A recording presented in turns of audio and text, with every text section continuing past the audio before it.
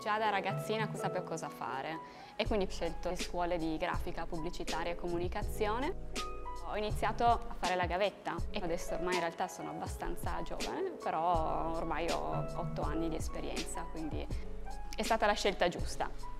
Ho avuto un'ottima opportunità di lavoro e quindi mi sono trasferita a 23 anni e dopo 4 in realtà sono ritornata qui a Torino, che è la mia città. Ovviamente il fatto di lavorare da giovane mi ha permesso di viaggiare. Il viaggio è una parte fondamentale nella mia vita e mi permette di sperimentare, mi permette di guardare cose nuove, stili nuovi e in realtà questa cosa poi si rispecchia anche nel mondo del lavoro. Fin da piccola in realtà una mia passione è andare in giro per le mostre.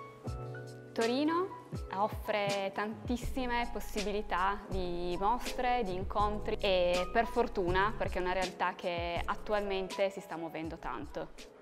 Per fare questo lavoro è importantissimo avere stimoli esterni, circondarsi di persone positive e fare un sacco di esperienze nuove.